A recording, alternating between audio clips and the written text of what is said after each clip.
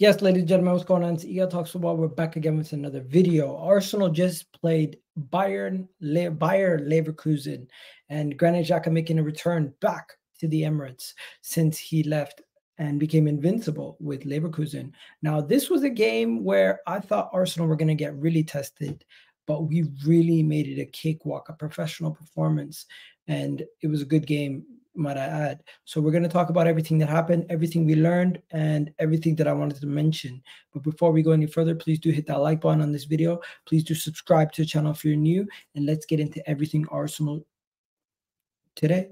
Let's go.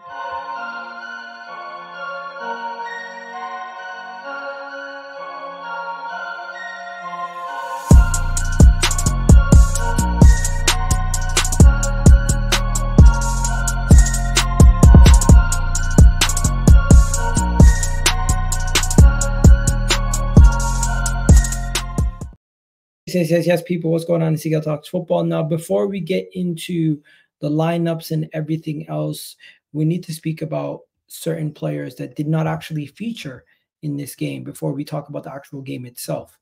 Now, you had the likes of Jurgen Timber, who did not feature due to an actual injury. He has a load-bearing injury, which is basically was reported by this man here, Greg Jacobs. This is quite normal for players during preseason, and of course players that are coming back from injury. So this is not something that we should be extremely worried about, but that is why Jurgen Timber did not feature in the game himself.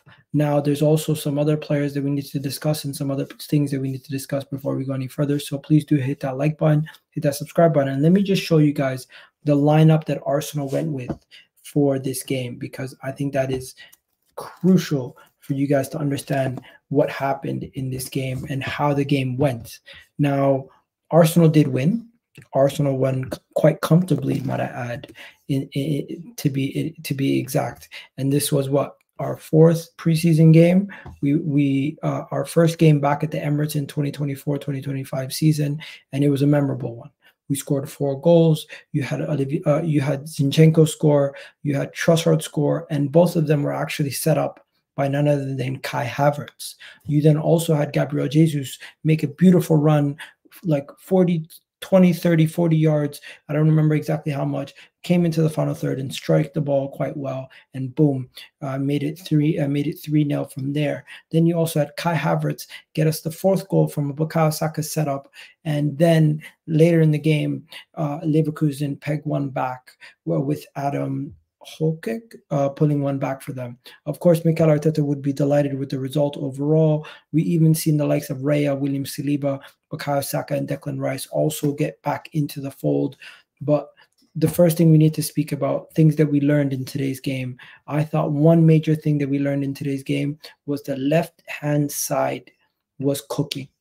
I cannot tell you how many times I've seen the left-hand side cook, but today the left-hand side was cooking, ladies and gentlemen. And I'm going to show you guys some of these players and some of the people that we need to highlight in this game before we get into everything else. First things first, as you can see here, this is why I wanted to point this out.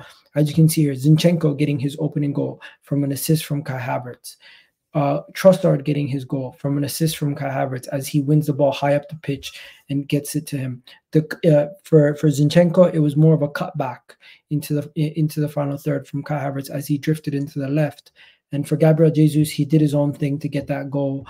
And of course, Bukayo Saka set up Kai Havertz. Now, before we go any further, I just want to talk about this situation here. One, on numerous occasions, I've said that Kai Havertz should not be playing in the midfield, but today's performance showed that he's fully capable of doing that. And against certain teams, we might need him in the midfield. It gives us much more versatility, and understand that we went against a team that plays with a 3 at the back. A team that doesn't necessarily have too many people clogging the lane as Florian Witzer and these guys. Of course, they are a little bit more central, but a little bit more attacking players in Florian Witzer. So you don't have to necessarily worry too much about too much of that, with Zinchenko also there. So it was almost like default we went to a back 3 at times. It was more like a back three with Ben White, Saliba, Gabriel. Zinchenko was higher up the pitch. Jorginho, Odegaard, and Fabio Viera were the midfield. And then the front three was basically Jesus, Trossard, and Havertz. Havertz was sitting behind these two, trying to just pick up and disrupt players. Kai Havertz, by the way, was amazing today. And we're going to talk about Kai Havertz in a second. But the first thing that we picked up today was the left-hand side was absolutely cooking, ladies and gentlemen. Now, before we go any further, we are going to speak about Zinchenko. The reason why we're going to speak about Zinchenko did really well in the opening minutes, and I thought he kind of ran the show. Zinchenko is going to be utilized this upcoming season. As much as some people don't like Zinchenko and they thought last season he was somewhat of a liability, he is going to be an important player for Arsenal, and he will be utilized in the coming months, year. You're going to see a lot of Zinchenko. So number two, Zinchenko, get used to him. He's got a new shirt number. He's going to be played against majority of the teams with lower blocks, and as much as you might have wanted to see him move on, or some people might have seen him move on, he will be part of this team. And I just want to know what you guys think. Let me know how you guys feel about Zinchenko still being in and amongst the team, because he will be part of the squad for the foreseeable future. Next, Leandro Trossard. This guy, Leandro Trossard, just steps up every time. He was one of the man of the matches.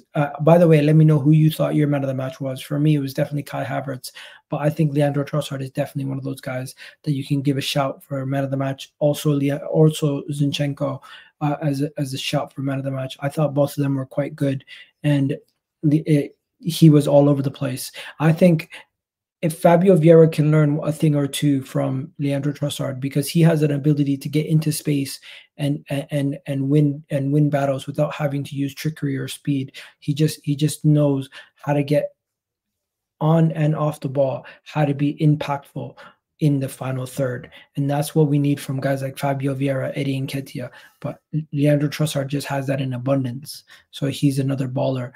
Before we get into the next person that we're going to have to speak about, because he was outstanding, I'm just going to quickly speak about Jesus. It was nice to see Jesus be a big factor in this game. But one thing we need from Gabriel Jesus' upcoming season is if Gabriel Jesus can stay fit, because Gabriel Jesus, we cannot doubt for 1 second how good of a player he is if he can stay fit and if he doesn't have any injury issues. The problem at Arsenal that he's had these last 2 years is that he's been in and out of the side at times, and it causes disruption to his flow, and it causes him disruption to getting into the zone. I think we could play a team with him playing up top and Jesus in the midfield, but only against certain teams. And when he does play, he could give us a job in many different positions. I think Gabriel Jesus is going to be a very important player for us. He has a big role this upcoming season, and preseason just solidifies that for me. One thing I need from him is to try to somehow stay fit and available for the remainder of the remainder of the season if he can. That will be crucial for Arsenal Football Club.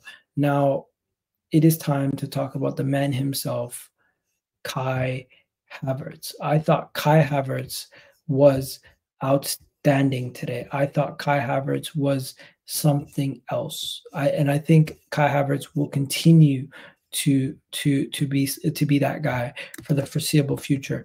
Everybody was wrong on Kai Havertz. This guy is going to absolutely ball out for Arsenal this upcoming season. He is not 60 million down the drain, they said.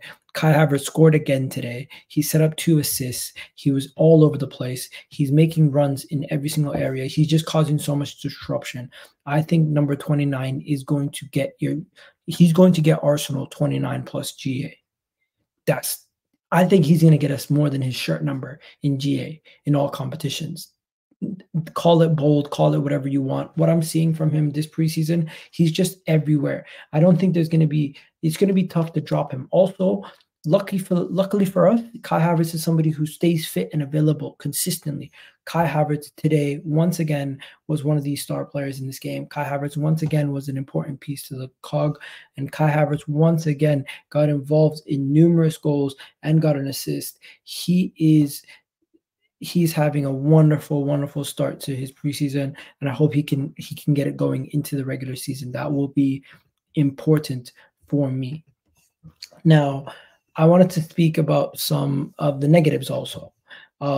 First of all, I want to show you guys the way that we set up today. We had Fabio Vieira playing on the right, and I thought that was quite poor Fabio Viera playing on that right-hand side, I thought he was quite poor. I did not like how he looked. He did not look comfortable on the right side. He did not look sharp on the ball, off the ball. He was not able to get into it. He didn't fit in. He just doesn't look like he fits in Mikel Arteta's plans right now. So I need to see more from him, and I need to see something better from him, because this right now is just not the best. And I'm hopeful that we can see more in the foreseeable future from him in this situation. But at this moment in time, he did look quite poor. Also, another thing that I wanted to point out, I'm not talking about Miles Lewis Skelly or anything like that. It was nice to see Declan Rice get involved, Bukayo Saka get involved. Of course, William Saliba started the game, meaning that David Raya also. That means these guys who are back from international duty are ready to go for the first game of the season. Even more importantly, they're getting minutes in preseason with the team. That is crucial. Under Arsene Wenger, we would have never done that. Also, there's some unused substitutes that we need to speak about. Aaron Ramsdale has not played a single minute yet for Arsenal. He needs to get sold, or else we need to figure out what we're going to do with him, because it does look like he is on the move. Why would Arteta not give him even a single minute in preseason? Plus, Reece Nelson didn't even get a single minute in this game either. So could Reece Nelson be headed out the door? Plus, Eddie Nketiah got given the captaincy after he came on in the 70th minute. So could Eddie Nketiah also be headed out the door? These are all questions that we need to ask ourselves, and we need to see if we're going to get the answers that we want on these questions. At this moment in time, I am not going to jump the gun and start saying, oh, 100% these players are all leaving, or this is happening, or that is happening. We just have to wait and see where things escalate from here. But yeah, it was nice to see Arsenal players back at the Emirates. It was also nice to see Granit Xhaka back at the Emirates.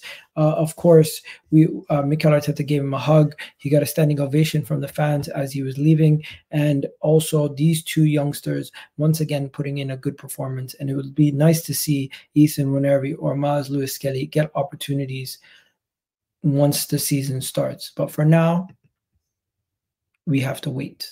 We have to wait for the season to begin. We have to wait to see what happens. And I'm just going to leave it there. Those are the things that I wanted to touch on today. Those are the things that I learned from today's game. Let me know what you guys think you learned that I didn't mention. And yeah, not too much to talk about Leverkusen's team. I thought they were quite underwhelming. They didn't play their best, but maybe we have more of an advantage because maybe we've had a longer preseason than them. But as of right now, good game. Let's see where we go from here. Hopefully you guys enjoyed this video, and I'm out, people. Have yourselves a wonderful day, and I'll catch you guys on the next one. Peace.